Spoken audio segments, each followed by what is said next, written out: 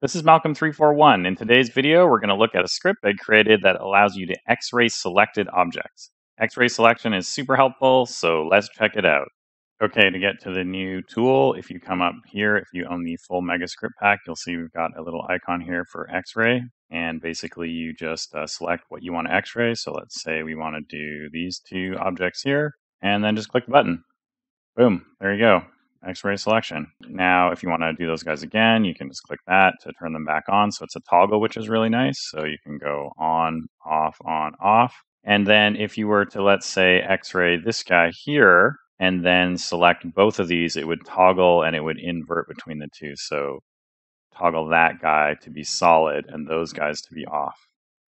So that can be useful too as well. Now, if you just want to cancel everything out and get rid of it, you can just select nothing and then click it twice to get back to full. And then if you have nothing selected, it will X-ray all. So it has everything built in. So if I click it, nothing selected, boom, there you go. You get X-ray all, everything in the scene. If you have something selected, it X-rays just that. You have a multi-selection of X-ray on, X-ray off. It toggles between the two.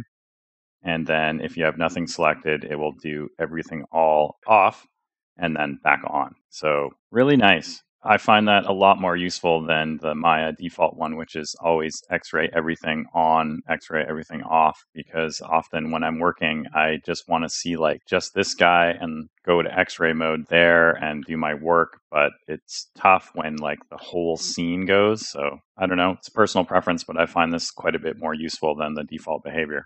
As well, Xray Selected is really helpful when you're working with my other tool, the Instant Image Reference Planes, and I'll show you why. So if you're not familiar with that tool, what it does is it creates image planes that you can use to rotoscope and model around for reference from currently selected file nodes in the Hypershade. So I'm just going to open up the Hypershade by clicking this eyeball icon. And then on my left monitor, I've got a bunch of images selected. I'm just going to drag and drop those into the view here. And then I'm just going to zoom out, select all of those, and click the up downstream. So just so we can get them vertically. So now, see, these are just a bunch of whatever images, reference images. I was modeling an ice cream cone before and I needed some images of it. So I'm just going to select all of the file nodes associated with all of that stuff. I'm just going to move this out of the way so we can see what's going on here. And then I'm going to come up here and I'm going to click the image ref.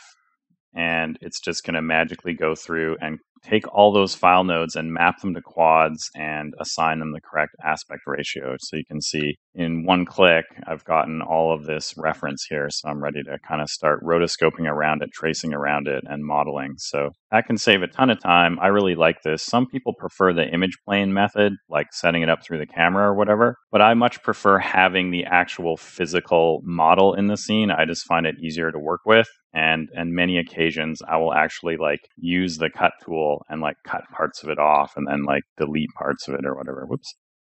So kind of depends on how you want to work, but I prefer working with image planes this way. So now one of the limitations, though, of working with the image plane in physical space is if you go into the side view here and you want to start tracing around it, let's say we're just going to make a cylinder, scale that up, and we're going to start rotoscoping around this image. The problem that you may run into is that you can't see the image through the model. And if we switch to wireframe mode, you can't see the image at all. And so that was a problem. You would kind of be able to do this, but that whatever, it wouldn't be very nice. And what people wanted is they wanted to see both at the same time. And since now that we have the X-ray selected with Maya's X-ray all, that's really not that good either. Because if we were to click this, it's now that's semi-transparent as well. So now that we have this, we can come and we can click this.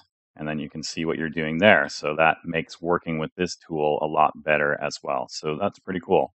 I love X-ray selected. I just think it's a lot easier to use than X-ray all. So hopefully people find this useful.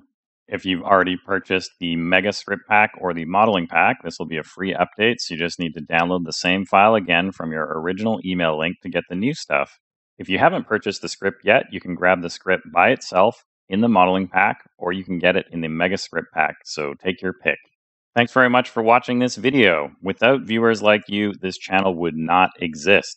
If you like this video and enjoy the channel, please support me by purchasing something from the online store. Each purchase goes towards creating more video content and keeps the channel ad-free. See you next time. Have a remarkable day.